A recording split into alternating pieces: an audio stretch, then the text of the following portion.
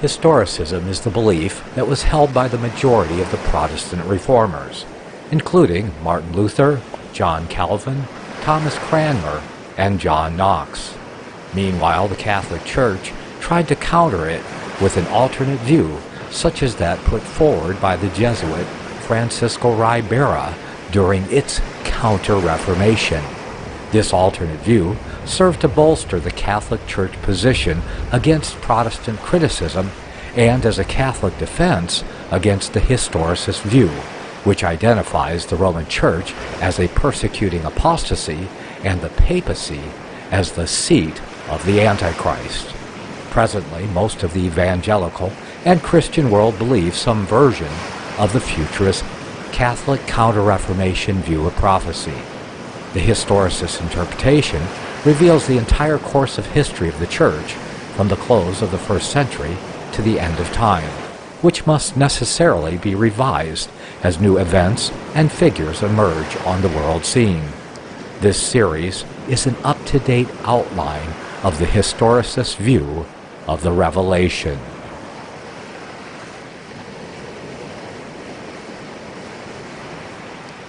Lecture 13. The Sixth Trumpet. The Turco Moslems, A.D. 1063. Revelation 9, 12-19. One woe is past, and behold, there come two woes more hereafter. And the sixth angel sounded, and I heard a voice from the four horns of the golden altar which is before God, saying to the sixth angel which had the trumpet, Loose the four angels which are bound in the great river Euphrates. And the four angels were loosed, which were prepared for an hour, and a day, and a month, and a year, for to slay the third part of men. And the number of the army of the horsemen were 200,000, and I heard the number of them. And thus I saw the horses in the vision, and them that sat on them, having breastplates of fire, and of jacinth and brimstone. And the heads of the horses were as the heads of lions, and out of their mouth issued fire and smoke and brimstone. By these three was the third part of men killed, by the fire, and by the smoke, and by the brimstone, which issued out of their mouths. For their power is in their mouth, and in their tails, for their tails were like unto serpents, and had heads, and with them they do hurt.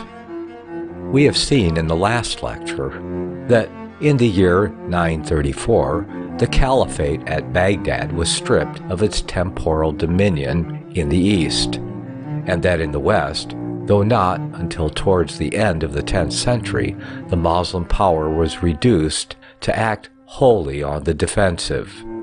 The date A.D. 985 might be fixed as about the period when the woe had totally passed away. About this time, a strong persuasion was abroad that the final consummation of all things was at hand. It was preached of and listened to by breathless crowds, under the impression that Christ would descend to judgment at Palestine. Some gave their properties to the monasteries and traveled away to the Holy Land. Others devoted themselves as servants to the churches and priests, so as to have milder sentence, as being dependents of Christ's servants. Buildings were let go to ruin, it being supposed that they would be thenceforth useless. And, on occasion of eclipses, etc., the frightened multitudes fled to the rocks and caverns for refuge. But the time of the end was not yet. In the decrees of heaven it stood written, One woe hath passed. Behold, there come yet two more woes after them. The dreaded 1000th year came and went without any great attending calamity, and gradually expectation died away. But the sixth trumpet was about to sound. Would its woe fall on Western Christendom, which had long been settling down into the idolatrous worship of departed saints and its accompaniments, priestly fraud, avarice, superstition, and gross immorality? insomuch that afterwards this period was denominated the Iron Age? Or was it to fall on Rome itself, where these impieties were still more rife, particularly among its popes, cardinals, and bishops, so as to be compared by certain writers to Sodom? Not so. Antichrist was not yet fully matured. Its time was not yet come. The approaching woe was again designed to fall on the Eastern division. Basil, too, was then on the throne of Constantinople. Had it been at the time foretold to him that woe was at hand, he might not unreasonably have discredited the prediction, for looking around over the known world, no enemy appeared formidable, nor did the approaching storm threaten from any quarter, least of all, perhaps, from the Euphrates and Baghdad. That power once so fearful was fallen. Could it be again raised up and become terrible? So might the royal Basil have spoken. Devoted to Greek superstition, all the evils before named were unchecked in his empire, and he surely reckoned not that they would bring down vengeance from God. Fearful was the word which was then fulfilled. They shall be given to strong delusion to believe a lie. How differently would real Christians have looked upon the state of things, such as were represented on the apocalyptic scene as God's sealed ones. They would, in the features of the time, foresee the coming woe, and that, while men were saying peace, peace, judgment was even at the door. From the quarter least expected, the danger impended. The agencies were prepared. The trumpet again sounded, and the four angels, newly commissioned to destroy, loosed from the river Euphrates. Observe whence issued the voice mentioned in the vision. From the four horns of the altar of incense. Had it come from the throne in the inner temple, it had been from God. Or if an angel specially sent, the same idea would attach to it. But when a voice proceeded from any other place, invoking judgment, it would rather seem to indicate guilt connected with that locality. In Genesis 4:10, when Cain had struck Abel to the ground, we read, "Thy brother's blood crieth unto me from the ground." In James verse 4, "The hire of the laborers who have reaped your fields crieth." In Isaiah 66:6, "A voice of noise from the city, a voice from the temple, a voice from the Lord that rendereth recompense." The ground, fields, city, temple, whence in each case the cry, were in each case also the scene of guilt. Just so as to the cry from the four horns of the golden altar seemed to indicate sin in Roman Christendom, involving the desecration of that mystic altar and its golden horns. Now the projecting horns of the altar, as noted in Leviticus 4:7, were appointed for sacrificial blood sprinklings, expiatory of the sin of the priest and sin of the people. On this rite's due performance, in Hezekiah's time, both priests and people, after previous apostasy of God, were reconciled. A voice then went forth from the altar, not of judgment, but of mercy through him, thus typified, whose blood was to be shed as a full, perfect, and sufficient sacrifice for the sins of the whole world. Sennacherib's army, which was then approaching, was bidden back, and the city for that season was spared. A contrast to the voice which, in the vision before us, went forth calling for judgment. What then, when John heard its sound, would be the interpretation he would put upon it? Would it not be that both priests and people of Roman Christendom, in spite of former judgments, persisted unrepentant in their old sins, still abandoning Christ in his character of the one divinely appointed propitiation for sin, still adopting other means of atonement and other mediators? So it would seem to him Their sins were registered, as it were, on the horns of the symbolic altar, and that the high priest himself was forced to pronounce from thence the decree of judgment, loose the 4 angels to slay the third part of men. The opportunity for repentance had passed altogether unheeded by Greek Christendom.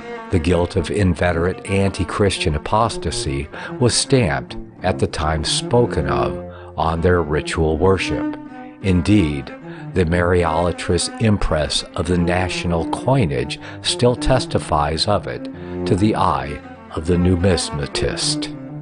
But who were these 4 angels? Surely the same that had formerly let loose the winds and tempests, and who might seem to have been stayed in their commission when the Saracen woe inflicted by them ceased, and where it ceased, even at Baghdad by the Euphrates. To prove how this was, I must take up the history of the Turkmens. We mentioned Basil as being the emperor at Constantinople. He died AD 1025, as did 3 years after Mahmud, the caliph at Baghdad, whose empire then began to fall to pieces. Many Turkmen tribes had been established during his lifetime at Khorasan, near the Caspian Sea. It was these that were now become a woe to Christendom. Proceeding to assert independence, they killed Mahmud's son, then chose Togrul Beg as their commander, and stood forth as the chief power in Central Asia. Originally idolaters, they had lately become Mohammedans, and were called into Baghdad, AD 1055, to assist the caliph on occasion of domestic danger.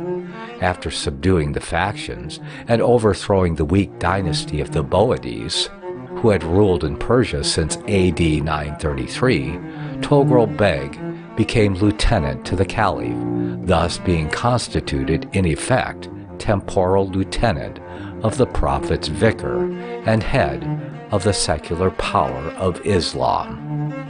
Animated by the same spirit from hell as their Arab precursors, a holy war against Greek Christendom was then resolved upon. Togrul was succeeded by his nephew Alp Arslan, who passed the Euphrates at the head of the Turkish cavalry, AD 1063. The loss of the kingdom and frontier of Armenia was, Gibbon says, the news of the day. The Greek emperor, Romanus, having invoked the Virgin Mary's aid, the chief object of his worship, hastened to oppose him, but in vain. At Malazgird he was defeated, taken prisoner, and the fate of the Asiatic provinces sealed irretrievably. Alp Arslan was succeeded by Malik Shah, who continued the victorious career of the Turks. In AD 1074, Asia Minor came into their hands, and Nice became the capital. This, remarks the historian, was the severest loss the empire had sustained since the first conquest of the caliphs. Asia Minor, or Rome, became an independent kingdom after its conquest by Malik's general, Suleiman, who had gained the name of Holy Champion for his zeal against the infidel Christians. Throughout the whole extent of the new empire, Mohammedanism then prevailed, and mosques were built even from the Euphrates to Constantinople. Alexius, the emperor, trembled on his throne and begged assistance from Western Europe, representing that, unless some aid were sent, his division of Roman Christendom must fall. The third part of men would be destroyed. Assistance was sent. The Crusades began, yet through 2 centuries the Turkish Sultanate of Rome was preserved in its vitality. In the First Crusade, AD 1097, the Turkmens were defeated, but in 1147 the leaders of the Second Crusade reported the Turkmen power unbroken, and how the bones of Christian hosts lay bleaching among the Pamphylia mountains. In the Third Crusade, the Emperor Frederick I lost immense numbers before he stormed Iconium and made the Sultan sue for peace. It was not till the next century that the Mughals subdued the Seljukian dynasty and partially interrupted the Turkish sway, but Othman soon furnished a new head to the Turkmen host. The Mughals declined, while the Ottoman Empire rose and progressed. As to the rest, the history of the Sultans, Othman, and Orkhan, and Amurath, and Bajazet is well known. Their victorious armies crossed the Hellespont, and little more than the city of Constantinople remained for the Eastern Roman Emperor. Even this they surrounded on all sides. Let us observe some of the characteristic national features of these Turks. 1. As to their numbers, in the vision it is said, the number of the army of the horsemen was myriads of myriads. This implies a large but indefinite number. The peculiarity in the description is their being horsemen. In European armies at that time, foot soldiers were numerous and cavalry few. But just the reverse prevailed with the Turks, with whom literally the number numberless was cavalry. There may be a reference also in the expression to the method in use amongst them of counting by myriads. It is added, I heard the number of them. St. John heard it in his representative character. Just at that period went forth the cry that alarmed Europe and led to the Crusades. From the Patriarch of Europe came letters to all princes and churches. Jerusalem has been besieged, ransacked, and taken. What may the rest of Christendom promise to itself? The strength of the Turks is daily increased. We call on you for help as Christians. Ere the tempest thunder, ere the lightning fall on you, avert from yourselves and children the storm hanging over your heads. Deliver us, and God shall requite you. So the report ran throughout Europe. The ferment rose, and the Crusades ensued. 2. Their appearance. I saw the horse in the vision, and them that sat on them, having breastplates of fire color, and jacinth, and sulfur. This, it is said, is exactly the ornament of apparel which these people assumed. From their first appearance, the Ottomans affected to wear warlike apparel of scarlet, blue, and yellow. It needs but to see the Turkish cavalry to be struck with their rich and varied coloring. The word jacinth or jacinth fixes the meaning of the other two words, fire-like, sulfur-like, necessarily to color. These words, fire and sulfur, having no indistinct bearing on the characteristics of the Turkish armies, as we shall presently see. 3. The heads of the horses. The evangelist observes, were as the heads of lions, and out of their mouths goeth forth fire and smoke and sulfur. By these were the third of men slain, by the fire and by the smoke, and the sulfur which proceedeth out of their mouths, for their power is in their mouths. The heads of the horses, being unnatural, are clearly symbolical, the symbol being constantly used to designate the leaders of the people. And that of the lions we take to signify the lion, like haughtiness of their character and bearing. But it is of the new destroying agents, fire, smoke, and brimstone, we are now to speak. It was entirely by the use and force of artillery that Constantinople was destroyed, and with it fell the Greek Empire. 1100 years it stood and repelled Goths, Huns, Avars, Persians, Bulgarians, and Saracens, one after another, its walls remaining impregnable. Hence the anxiety of Sultan Mohammed to find a force still stronger. Canst thou, he said to one, find a cannon of sufficient size to batter down the walls of Constantinople? Gibbon, in his history of the fall of the Greek Empire, gives the account of the new invention of gunpowder, that mixture of saltpeter, sulfur, and charcoal. He describes how, in the siege, the arrows were accompanied by the smoke of fire of the musketry and cannon. How, as from the lines, the galleys, and the bridge, the Ottoman artillery thundered on all sides, and the camp and city, the Greeks and Turks, were involved in a cloud of smoke which could only be dispelled by the final deliverance or destruction of the Greek Empire. How the walls were rendered by the cannon a heap of ashes, and so Constantinople was irretrievably subdued, her empire subverted, and her religion trampled in the dust by her Moslem conquerors. 4. Next, as to the horse tails, these were seen in the vision as having heads, and so associated with that which the head symbolized, rulers or governing authorities. And when did a horse tail ever denote a ruler? One historical fact must answer, in part, the question. It seems that, in the time of their early career, the standard having been once lost in the course of the battle, the commander, cutting off his horse's tail, lifted it up as a rallying ensign, and won the day. Hence this ensign became among the Turks, and them alone, a badge of authority. The number of 1, 2, or 3 horsetails still marks the Turkish pasha's dignity, from the Grand Vizier down to the lower governors of provinces. And with these they do injustice. Where is the historian of Turkish conquest or the traveler through Turkish scenes who has not to tell of the cruel tyrannies and heartless oppression?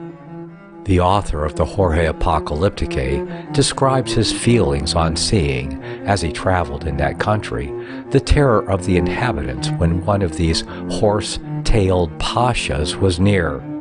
After noticing the procession of horsemen and retainers, shining in red, blue, and yellow, and how the ensign of 2 horsetails was carried before the pasha to mark his dignity, he tells how he entered a village which a few days before had been deserted, and how a straggler, coming from his hiding place, informed him that the men, women, and children had fled to escape the oppressive visit of a neighboring pasha. One more point remains to be explained: the time within which the commission to destroy was to be accomplished.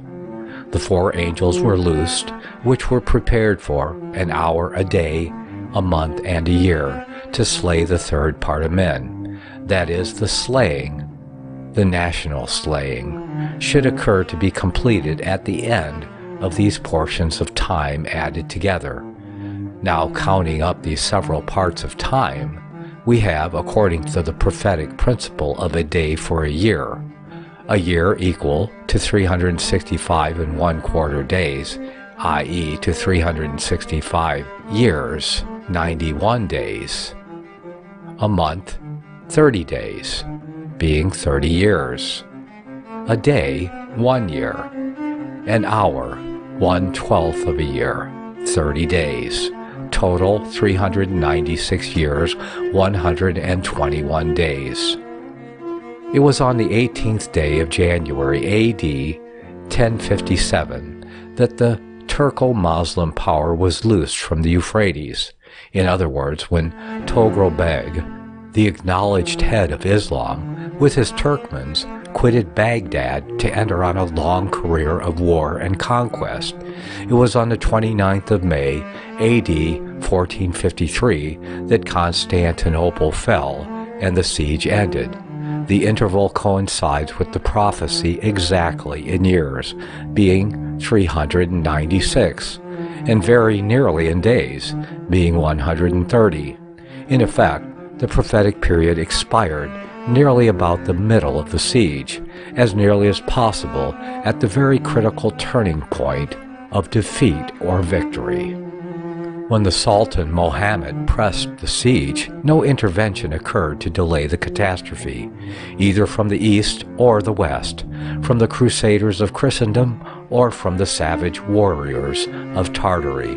No longer could the fate of the unhappy Greeks be averted. The artillery of the Ottomans thundered, the breach was stormed, and amidst the shouts of the conquering Turkmens from the Euphrates and the dying groans of the last Constantine, Constantinople fell. The third of men were slain. The Greek Empire was no more.